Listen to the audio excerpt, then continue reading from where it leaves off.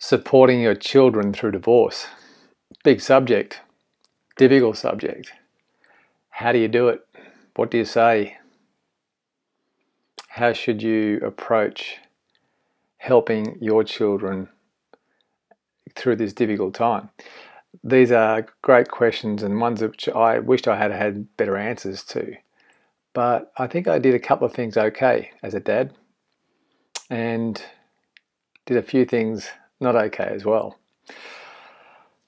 That's what happens sometimes when you don't plan on going through divorce, so you don't have a plan to manage your kids through it. So it's not an easy subject, but I did learn some things through it. And on this video, I'm going to talk to you through 4 quick things that helped me manage my children, all 3 of them at the time. 3 of them. I've got 4 now, 3 then. Another story. Through the divorce of their parents. Very tough time for children when their parents who were together are now no longer. So what goes through their minds is a lot. How we play a role in their life as the mum or the dad, in whatever case may be. In my case, I was the dad, obviously. How do we manage that the best way we can? On this video, I'll talk you through 4 things that I was able to repeat over and over, which I think helped my kids get through what was no doubt the toughest time of their life. So stand by, up next on this video.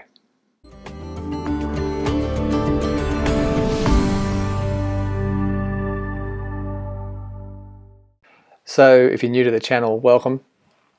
If you're not new to the channel, welcome back. Don't hesitate to subscribe to my channel. Click the subscription button and the notifications bell. That way when I upload a new video, you'll be up to date with all that's happening. And also in the descriptions panel below, I've got my 10 bold steps. I believe these 10 bold steps will help you. They're 10 bold steps that I took when I was going through my marriage and business collapse over 12 years ago to help me navigate through and fast track my comeback, basically. And I want to give those to you today free, as a free download. I will ask you for your email address. Just type that in and I'll be able to then email those 10 bold steps straight into your inbox and you'll have those. So managing children, supporting children through divorce. How do you do it, man? Big subject, and I for 1 second don't claim to have all the answers. In fact, you know, every situation is different. Every relationship is different because you might have just the 1 child or maybe 2 or maybe you've got 3 or more. So every scenario is different. But I think as a parent, it's important we understand the role that we play in our kids' lives now more than ever as they come to terms with their new reality and the pain of that in the initial stages. So here's 4 things that I think can help, if I may. Things that I live by, adopted in my life, and they seem to help my children work through a difficult time in their life. Number 1, be the rock in their life. Okay, be the rock. What that means is that you are that person in their world who they can talk to about anything. I'm not saying they will talk to you about anything, because they're in this state right now probably of confusion. They may be suffering from anxiety, fear, confusion, as I said, and they're not quite sure what to make of this new reality. They're still coming to terms with it. Place of confusion and anxiety may last for some time. So the trick is now to be, as much as you can, that person in their world that encourages conversation around how they're feeling. And you're not looking necessarily to answer any questions they may have, although maybe you will, but you're more interested in just listening to how they feel. So at least they feel that you know how they feel. And that's a big part of them managing these new feelings of fear and confusion and anxiety. So encouraging conversation around their feelings is really important. Being the rock in their life, that you are not necessarily full of all the answers. In fact, more often than not, you won't have answers for some of the ways they feel and some of the questions they might have. But you want to make sure you're listening to them and making sure that how they're feeling is okay. Let them know that how they're feeling is okay, and it's okay for them to feel the way they are. The other thing is to make sure that you divorce yourself from, if you can, your own emotional roller coaster, because you're going through a tough time as well as their parent. And it's not easy for you. It's a very difficult time for you. So make sure though that when you are on with your children, that they are kind of not rolling your emotional roller coaster with you. Because kids get so much security and safety, a feeling of safety and support from just knowing their mum and or their dad are okay emotionally. Now, if they sense that you're not coping, then that gives them license to feel like it's okay for me not to cope. And if mum or dad are not coping, what chance have I got, is the question they'll ask themselves.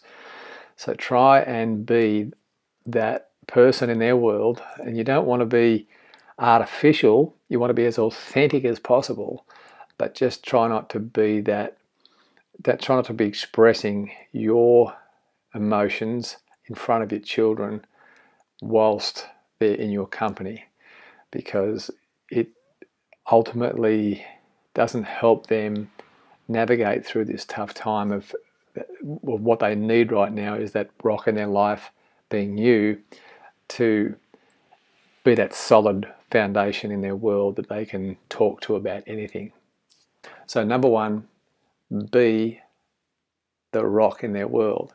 So up here, number one, be the rock. That's you. Okay? You're that person in their world. Number two, create an atmosphere of fun and safety. So this is at home I'm talking about. Or you may be, like in my case, in a new environment, a new home, or a new place that the children aren't familiar with. So make sure that whatever the case, that when they come and visit or they're staying with you and they're in your custody, that you are basically creating that atmosphere of security, safety, and fun. So we'll call this number two, security, safety, and fun. It's important because children need something to look forward to. Try and have as much fun as you can. Obviously, it's not easy when you're going through a tough time, but play that role in their life where you're the ambassador for fun in your kids' lives. And sometimes it's difficult to find some fun things when they're going through a tough time that they are. But if they're with you, make sure that you've got something to look forward to. It could be, what I did was I had nights, right? I had pizza nights, pasta nights, games nights, playing Monopoly, playing Scrabble. Everybody made pizzas together, and I would just get some basic ingredients, and the kids would then make pizzas, and we would just have a lot of fun and have a lot of conversation over making pizzas together. Just simple things that don't take a lot of planning. It's just simple fun that kids really enjoy, and having something to look forward to is really important in your home, wherever that might be right now. Trying to create that atmosphere where the music is inspiring, it's uplifting and encouraging, and there's always something happening that's as much fun as possible. Number three, don't criticize, condemn, or complain about your ex-wife or husband or a partner in front of your children. If there's one thing that children don't cope with, is being negative and speaking negative about your ex in front of them, because that ex generally is your ex-wife, that your children's mother or father, whatever the case is. So that's an important relationship in their life, very important. And regardless of who was right and who was wrong and what happened to bring about the demise of the relationship, that is not a conversation that you would have in front of your children. You know, little kids are fragile. They don't cope with grown adults being negative about each other in front of them, because they just don't have the capacity to absorb it. So just refrain from, and don't be that person who's negative about your ex in front of them, because your role in their life is to be the rock in their life, to be that person who is just inspiring, uplifting, and encouraging them as much as possible, encouraging communication, encouraging conversation. So, you know, if they're not willing to talk to you, sometimes they're not willing to talk to you, or they don't want to talk to you, try and encourage them to have a conversation with someone, maybe a youth worker or a friend at school or a teacher at school. They need someone to be able to communicate with if it's not you. And so just encourage that person, whoever that might be. So number 3 is eliminate the 3 C's. Criticize, condemn, and complain about your ex-wife, ex-husband, ex-partner, etc. in front of your children. That is a no-no. Don't do it. Just don't go there. Number 4, know what lights them up. What is it that lights them up?